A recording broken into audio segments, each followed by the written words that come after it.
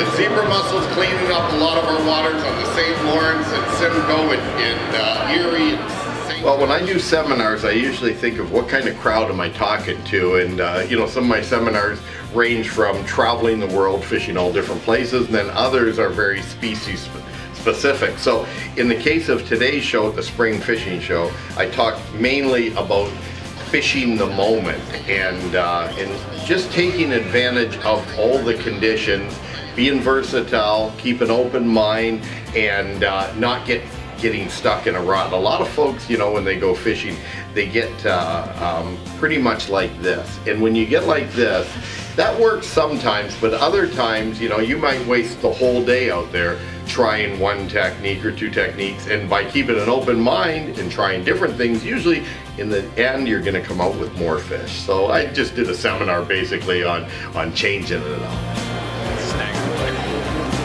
You know, every year we try to change it up. So even though the consistent thing every year is I fish a lot of tournaments. I'm addicted to competitive tournament fishing. So I've got a lot of tournaments planned for this year, about 20 some odd tournaments, which still isn't enough, but it keeps me busy. I'd love to fish about 40 a year.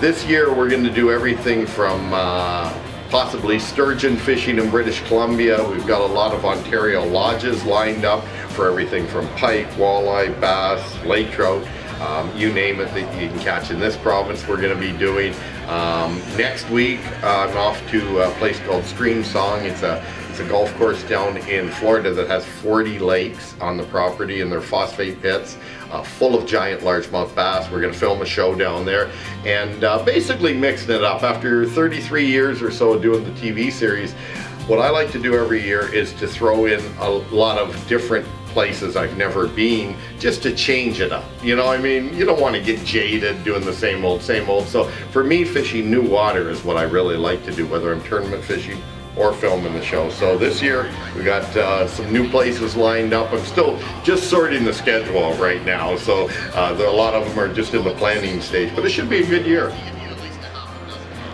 There are a lot of reasons of why I think people should try fishing if they've never fished before.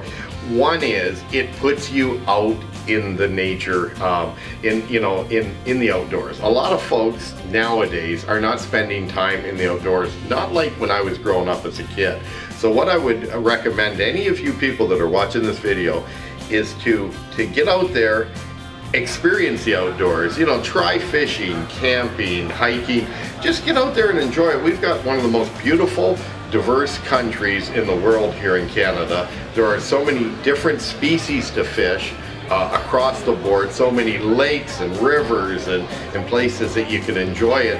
And what I would recommend is if you do go out fishing, keep it simple. You know, you don't have to spend a fortune to just get started in fishing. So, you know, buy a rod and reel, a handful of lures for the particular area you're going for. And nowadays with the internet, you can research, and if you're going to this region and you're gonna be on this lake or this river, you can kind of get a feel of what's there. And then when you find out the species, and then just find out a handful of lures to take with you, and you're off to the races. And I guarantee if you've never fished before, once you catch your first fish, you'll probably be hooked.